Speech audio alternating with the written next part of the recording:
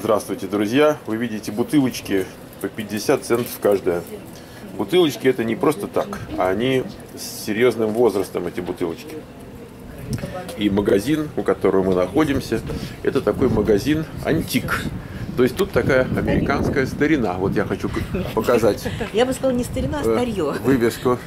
Старье старины. Так, давай зайдем. Меня приглашали. Смотри, вот тебе серебряные ножи. Мельхиоровый. Ручка. Может быть и серебряные запросто. Вот ты можешь спросить, это сильвер или это что-то другое? Is it silverware or it's different? Is it real silver? Silver plate. Silver plated. Ага. Серебряные. Они посеребренные. Ага. If it was sterling silver, it wouldn't be out sitting out there. Yeah. You Okay. gotta watch the dog because we're very, very tight here. Okay. Mm. Okay. Be careful. I keep Oh, him you like don't this. have a leash. I thought you had the leash. You know what? I do have a leash. Yeah, And I but don't it's know not what good. happened with this lock stuck. And I Тут can't. всякий хлам, конечно. Жуткий какой-то хлам. Я про цены ничего не говорю, поскольку мы не для этого тут. Так, просто вам показать, что только не бывает. Yeah, not really. Вот $20 картинка, тут на ней написано 21. And, it doesn't Понятно. it's Тарелочки. На Юрия Гагарина похож, кстати.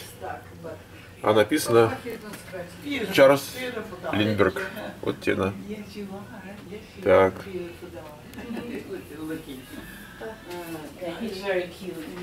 Thank you. Это Лена собирает вон ложечки. Смотри, сколько чайных ложечек. Где чайные ложечки-то? А вон, смотри. А, Это Лена собирает. это пряжки для ремней. Ну, я не знаю, нет, она просто собирает. So you said you're from Russia? Used to live there. Used to? Yeah. Was it Russia, you said? It was Soviet Union. Yeah, Soviet. I'm Croatian. And, Oh, okay. So you are part of the family? I own the ranch, yeah. Oh, It's my ranch. you're the owner? Yeah. Would you mind to say a couple of words? What do you want me to say? Say, I'm the owner of the ranch. I'm the owner of the ranch. My name is Nita Gizdich. Wow. We're Croatian. So you've been owner since 1930s? Or? My father-in-law, 1937. Okay. My father-in-law. And then I marry in the family. My folks were farmers. I said I'd never marry a farmer. You never know. You They never say know. never It- say it- never. It happens. But no regrets. And my husband and I, we started all this about 1960. Where you could come pick your own berries, pick your own apples. And then the pie shop started. And Do you still speak Croatian? Yeah. If it comes to yeah, that? I speak Wow. enough. So it's a whole history. Yeah, a lot of history. Because how did it have started? So why did you decide to plant the apples and all this No, the stuff? apples were already. My father-in-law had apples, and this used to be all dirt, what you're looking at out here.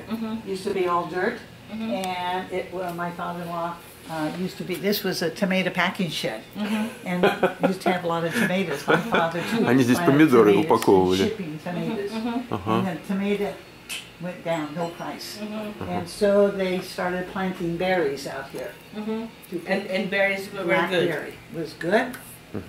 And then I marry in the family. Then my husband said, we go buy some more land. And we bought some land. The father-in-law buys some more land. And we plant some more berry. And So what? Because right now those pies they're well known everywhere, right? So yes, you- oh yeah. all So over. so how the decision to make pies came to the? My father-in-law was a baker. And So it was very natural from the yeah, very beginning. Well, he wasn't even alive when we started the pies. But my husband said, we're going to have a pie shop someday. Not me. I can drive a tractor, I can drive So you forklift, but I don't like to cook. The family purchased that farm pretty much at the end of the Great Depression. Oh yeah. At the end. What did they do at the time of depression? My father-in-law came from Croatia in 19, and my father, all that same time, the Croatians came about 1910, 1920, and they're all farmers because they were farmers over there. They're all farmers, and that's what they did. farm, work on the ranch. Could they survive during depression? Oh, easy. Easy? Well, So yeah, it was enough food? because they were working. And Watsonville had a lot of, for drying apples, used to dry apples. And then you could sell your apples to the dryer, or you could sell to somebody, put it in a cold storage and sell them later. Yeah, so the apple was good price, yes. Yeah, busy. Or you could plant tomatoes, zucchini, and ship it. The trucks used to come right here in the yard and pick up and take it to Oakland and San Francisco. So at that time nobody asked for a visa, you come to US, you just come to That's US. right, you just came. In those days you could come. Yeah, when my father come to Ellis Island with his friends. Yes. And then we want to go to Watsonville, and you see my address. Yes. Because he couldn't speak English. And he stayed in New York for 3 months. He had an address of friends in New York. And when you get to Ellis Island, you want to go that way, you're going to go to United States, or you're going to go up New York, or you're going to go down. And my father said, and the guy said, okay, out that door, New York. So he went out that door, and here comes a little trolley. Yeah. Look at the address, and took him right over to the friend's house. He stayed 3 months working in a restaurant, washing dishes. After 3 months, his brother was here early already, sent him some money. You have to write a book for your grandkids. Yeah. No? I talk a lot. But this is good. This is history. This is life Oh yeah, history. no, we have a lot of history. It's And right here, you see the book right there? You got your arm in the book?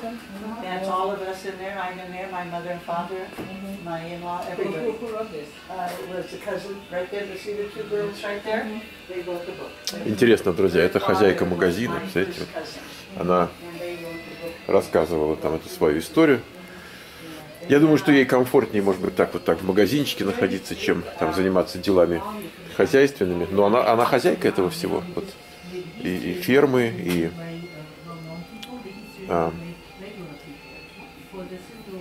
ресторанчика, и магазинчика, и всего, что тут есть. Вообще потрясающе. Я никак не ожидал, что мы как бы так с историческим человеком тут столкнемся.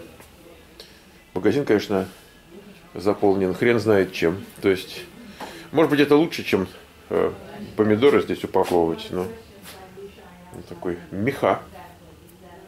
Вы знаете что, это для нас такая история, а для нее, наверное, это очень личное, знаете? Ну-ка. Ой. Я думал, это скульптурка, а это выпить. Это бутылка такая. Ну-ка, сейчас посмотрим. Скотч. Это... Я понял. Это для виски. Ты, Господи, боже мой. Так. А я подумал, надо какой-то сувенир взять, просто чтобы память была о женщине об этой. Думаю, сейчас возьму скульптурку.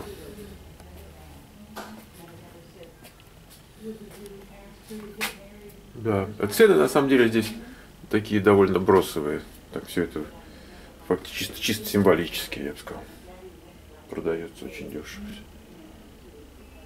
Смотрите. Я-то помню, знаете что? Ну вот у наших бабушек и дедушек вот похожее что-то такое было. Я не скажу один в один, но может быть похожее. Да. Сложное чувство такое. С одной стороны думаешь, какой-то джанк, а с другой стороны думаешь, а все-таки история. Непонятно. Такая история, но не музейная, да? Такая она более интересная, такая народно написанная.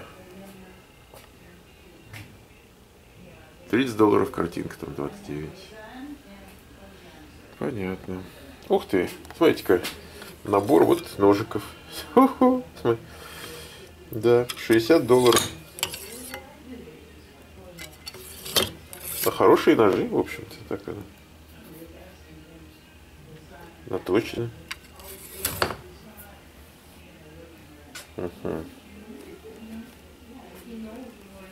Шило. Правда, это же шило. $3 шило. А вот такая терка была у нас дома в Москве. Вот один в один. Вот сейчас за десятку продают, а у нас была такая один в один. А это, наверное, чего-нибудь выдавливать. Не знаю, что и из чего. А, наткрекер, окей. Орехи давить, я понял. Понял. Дарить. О, мясорубки. Друзья, наверняка у вас в семье, ну, во всяком случае, у нас в семье вот такие были.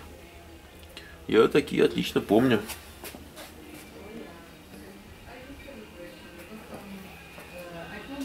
Да.